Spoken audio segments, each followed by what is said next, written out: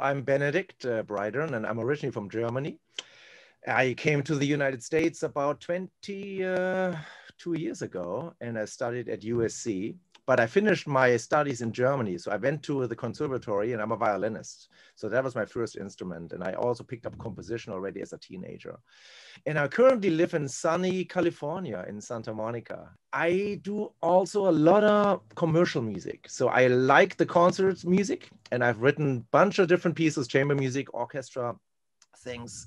But I also do commercial work. I've done feature films, video games. So I'm on my foot is in all kind of different places, and my mind too. You get a movie, you have a month, you've got to compose it, you got to orchestrate it, you got to record it, you got to mix it, you got to finalize the files and send them out. So that was not the scary part at all. I'm very much at home with those kind of things. I actually like assignments. And if somebody calls me up, even commissions, and they say, listen, we have a wind ensemble, but it has three French horns in it, I might actually get excited about that, right? So, no, I love that. I think it was actually, it was a nice surprise having a clarinet because I haven't written for that instrument for a while in a chamber setting. So I like it. For me, it was an inspiring and great thing to have actually a guide.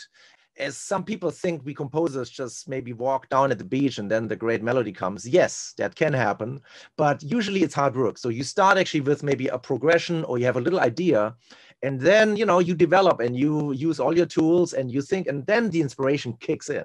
The longer you work on a piece, the more things can change.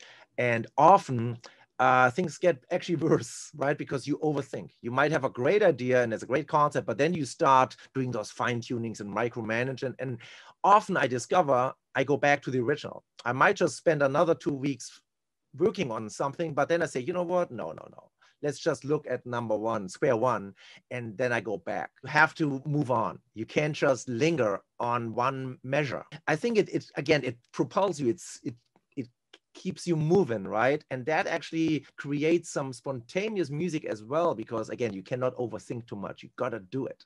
And I think that's why those pieces might be different than if you spend 5 months on the piece. COVID related, the fear, the anger maybe about the system, or hope, all that. I try to reflect on that and see, how is that musically?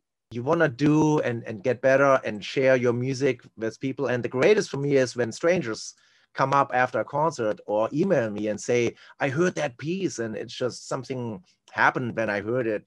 Those are the greatest moments.